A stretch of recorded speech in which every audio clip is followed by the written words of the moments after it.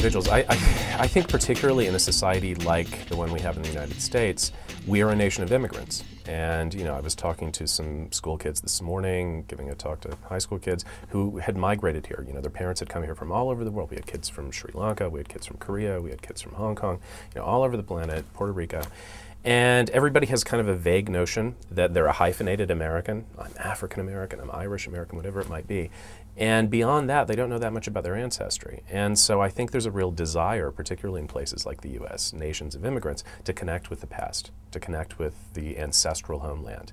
And so I think that's why individuals, at least in part, are interested in testing their DNA, because it allows you to go back beyond traditional genealogy and get into the kind of deep aspects of your ancestry, where you're really deeply connected to around the globe. Scientifically, this is an effort to answer a key philosophical question. I mean, it's something philosophers and people who study religions and thinkers in general have been pondering for years, for millennia. Where do we all come from? How do we relate to each other? Why do we speak different languages? All of these basic things. And now we have the tools of science that can actually start to chip away at that and answer some of these questions.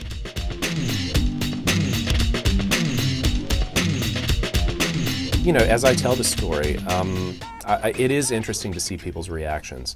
Particularly the idea that we're all still living in a small African family 60,000 years ago. That's only 2,000 human generations. I mean, that's a very close degree of relationship or degree of separation among everybody alive today, the idea that we're all cousins separated by no more than 2,000 generations.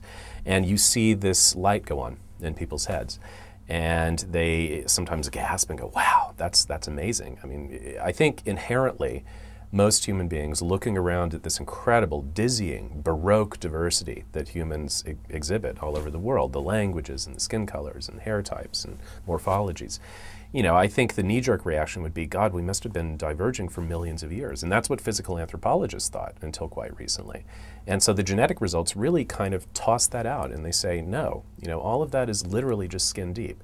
And when people really take that on board and they realize that underneath the skin, we're all effectively members of this small African family, I think it sometimes boggles their mind. And that's, that's one of the great things that I get to do as a scientist, is to go out and tell this story to people. And, obviously the details of how we made the migratory journeys and all these other things, that's really cool stuff. But this underlying theme of similarity, near identity, battling adversity, coming back from a near extinction event as a family, that's the take-home message, and that's the thing that really gets people excited and really kind of blows their minds, and it's amazing to see it happen.